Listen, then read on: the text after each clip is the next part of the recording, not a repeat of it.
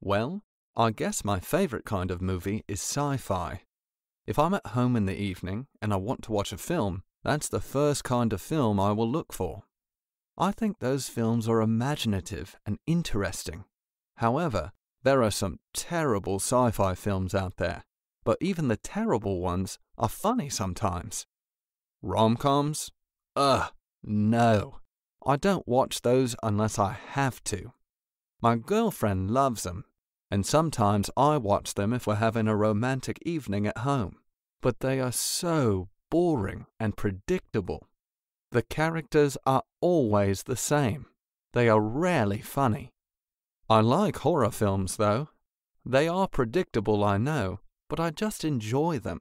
I often watch them with friends, and we try to guess what's going to happen, so it's always sociable. It's also interesting to discuss how they did the special effects and horrible makeup. I used to think horror films were scary, but now I don't. I love animated films too, all kinds, from Japanese anime to children's cartoons. I think the Japanese-style films are really beautiful, creative, and imaginative. The stories are strange, but the artwork is beautiful. And some children's cartoons are really funny. I watch them with my little cousin. There is something for everyone, kids and adults.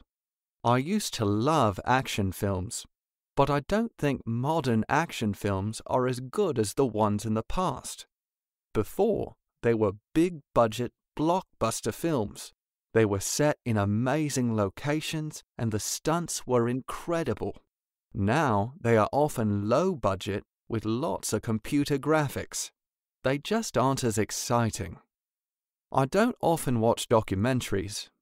I suppose in the evenings, I don't want to learn. I want to relax. And many documentaries are depressing. They tell you about all the things that are bad in the world.